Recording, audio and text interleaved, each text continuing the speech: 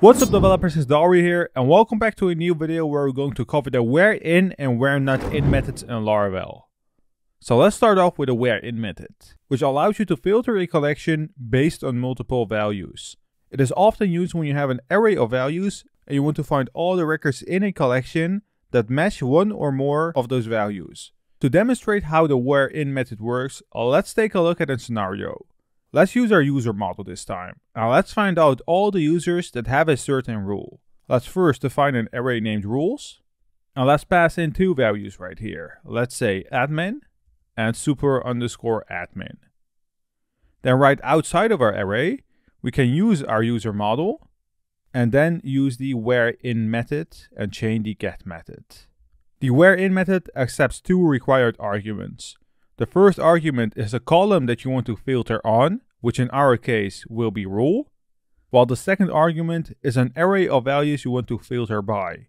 So let's pass in our rules array. Quick summary of our example right here. We are using the whereIn method to find all the users that have a rule of admin or super_admin. Once we perform our request, you will see that it has retrieved a lot of users where their role is either an admin or super_admin.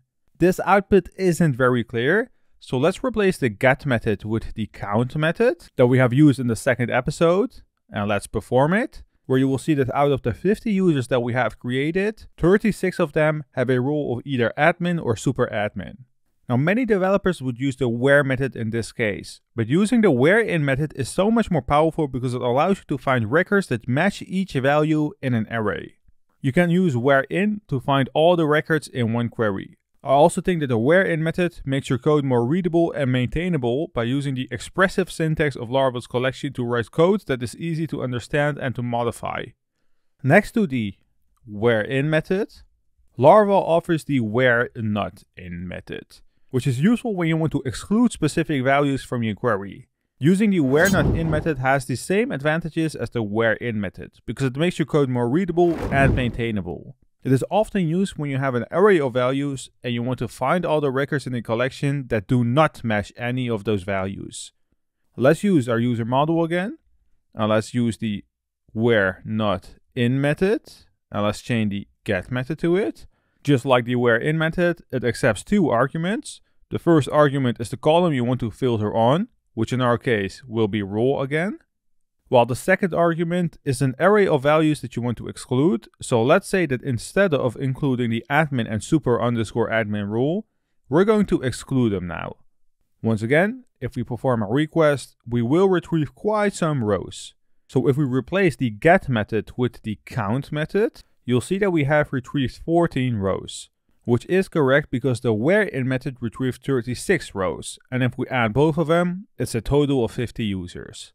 Now, just like any other method in Laravel, you can chain as many methods as you want. So let's say that we want to chain the where method right here, and that we only want to retrieve users where the email verified at is equal to today, which is 2023-04-13. In the output, you will see that it has returned 0, and that's because the email verified at column of the users have all not been set. But the point is that you can use the whereNotIn and the whereIn method with any other method that you want.